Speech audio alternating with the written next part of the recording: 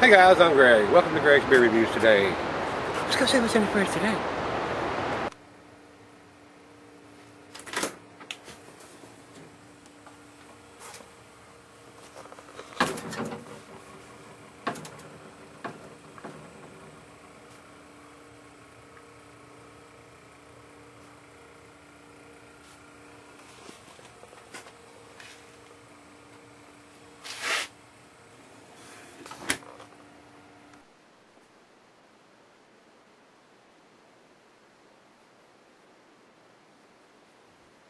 Alright guys, thanks for stopping by Greg's Beer Reviews today. Today's beer is another one from Aviator Brewery.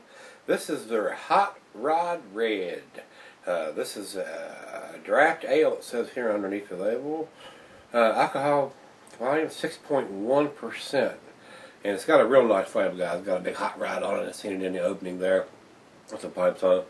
On the side here, it says, based on the classic Irish Red, this ale is spicy and a bit hoppy. The beer has malty sweetness that ends a somewhat dry finish.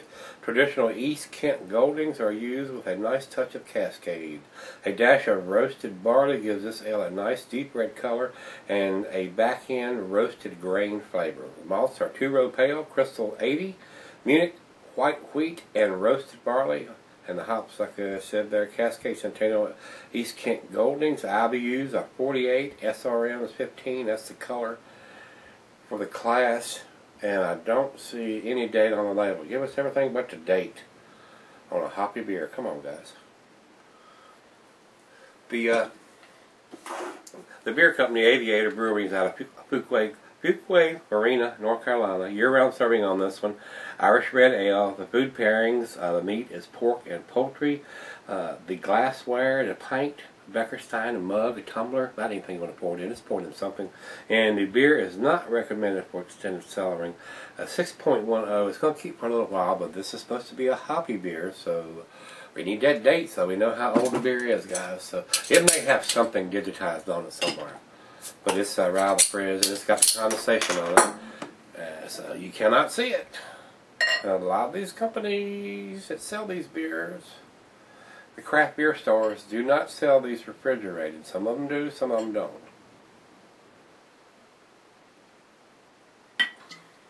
If it's a hoppy beer, it needs to be refrigerated. Bottom line, basically. But they take a lot of refrigeration for them to keep all the hoppy beers refrigerated in the craft store that I visit. It is a very red, reddish amber colored ale. Very red. It didn't pour super aggressive because I didn't want a monster head, and the head that it did pour is dissipated. A lot of bubbles streaming up. Let's get a nose on this one, guys. Very clear. I can see right through it. Wow, it has got a rich caramel toffee smell right off the bat.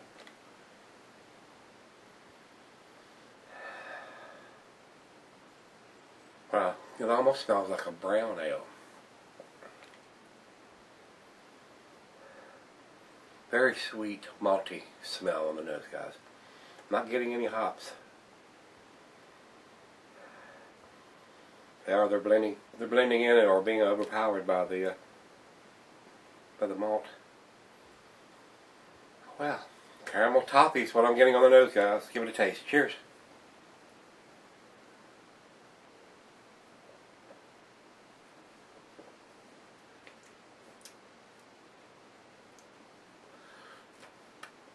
Very rich and caramelly.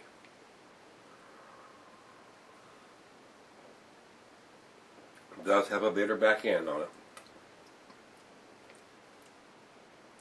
Very thin.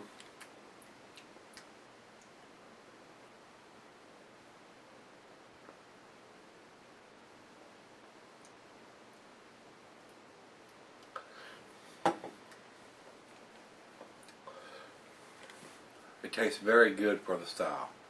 It is a very pleasant wee heavy. Wee heavy's not being my style. I have had some good ones. That is pleasant. That is pleasant. The alcohol tastes a little stronger than a 6.10 though. It's not as hidden as well as it should be. It almost tastes like it's 7.5 to 8%.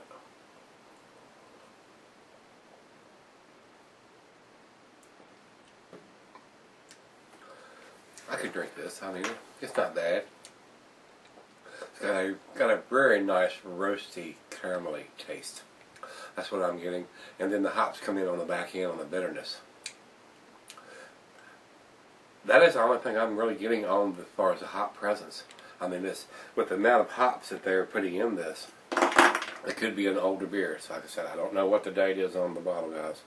We'll check when we come back and do the final chug if there's anything on the bottle that we can do, that we can see. So we're going to let it warm up. It's right out of the fridge, 40 degrees. So not getting a big hop presence on this one. Nice, rich, caramelly taste with a bitter back end. That's what I've got. So stick around. We'll come back and see what it ends up being, guys. We're going to sip on it just a little bit. See you shortly.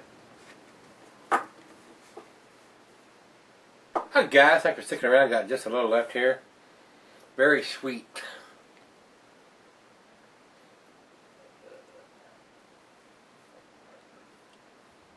Very sweet, roasty malt. It's got rye in it, like I said, and you can taste that on the end, and it gives it a spicy, bitter finish, along with the hops that they're using. They're not doing it for me, but final chug.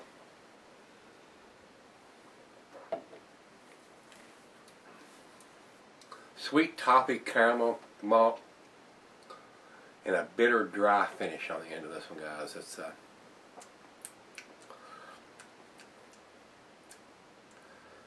really dry on the end. Didn't do it for me, guys. I looked on the bottle when I got back, and there is no date on it anywhere. For an Irish red ale, I guess it's above average beer. So I'm gonna grade it accordingly. I'm gonna give it a 6, which is a B.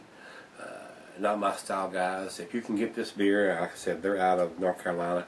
This is not even distributed here in Virginia, so I don't know if they're distributing south or west or where they're distributing this beer, or if it's only available in North Carolina. It may be only available locally there. So, guys, with that being said, if you had it, give me some comments back on this one. I'm pretty sure you'd have to live in North Carolina to probably get this one.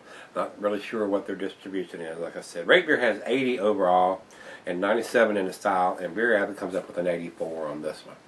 And I agree with that. That's about where I've got it, 84. It's a B beer. So that's where I'm going to leave it, guys. If you've had this one, give me some comments back on this one. As always, make comments, subscribe, and let's look at the fridge tomorrow. Let's do it together. See you then.